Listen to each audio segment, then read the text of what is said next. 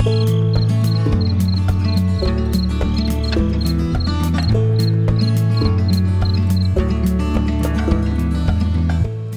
everybody, I'm glad you're here. Thank you very much for joining me today.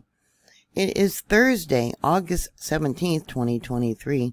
I want to give a shout out. Someone bought me several cups of coffee. I could probably buy a whole can of coffee.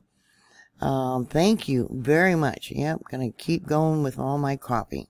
In fact, I gotta fill up my cup again. God bless you. There was a magnitude 2.6 earthquake near Vincennes, Indiana. USGS said it was a 2.4, but EMSC said it was a 2.6.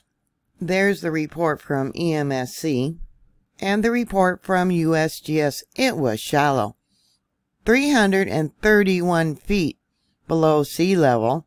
All earthquakes are measured from sea level. 21 people said they felt it, and USGS gave it an intensity level of 4, which means it was felt indoors by many people, outdoors by a few, at night, or if they're resting, they may have been woken up. Dishes, windows, doors were rattling. Automobiles would have rocked noticeably. As you know, any earthquake has a 20% chance of being a foreshock for something much larger. Just a couple days ago, there was a 2.1, and that was on the 15th. That's another interesting fact, but the fact is this is the area for a failed rift zone when the United States eons ago was going to separate, split apart. Some of you may have seen the Navy maps where sometime in the future they're expecting, the United States to actually separate. It's also part, I guess you could say it's part of the New Madrid fault system, because the fault system is actually part of this failed rift. The population in this area has been dropping, maybe because of unemployment, the way the economy's going. There's only about 16,600 people living in the town of Vincennes. According to data as of 2021, only 58% of the population was working.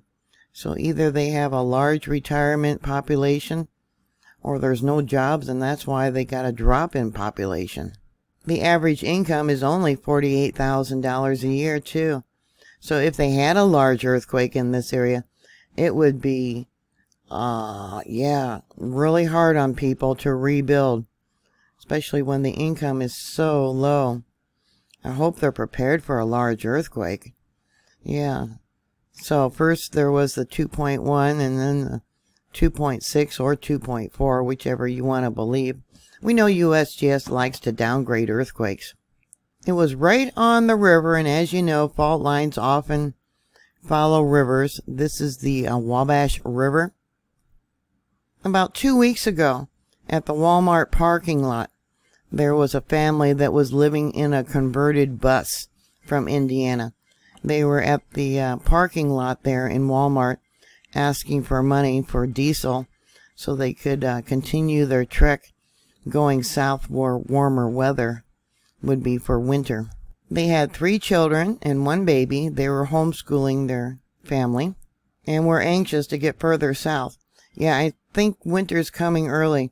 The black walnuts here are falling off the trees.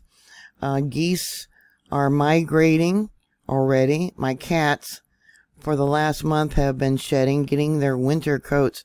Yeah, that's real early. This morning it was in the low 50s here where I live. When I got up it was only 58 degrees when my daughter showed up. So I hope everyone's getting ready for the winter. Yeah, getting that stuff that you need to do for your gardens and weatherize and things like that for your homes and automobiles. So did you feel this earthquake? Are you prepared for something large? What do you think is the cause of these recent earthquakes? Yeah. Put your comments down below, and thank you very much for that coffee. Oh boy, that's gonna be good. Yeah, I gotta fill up my cup again. Please stay safe, and I will talk to you later. God bless you. Bye.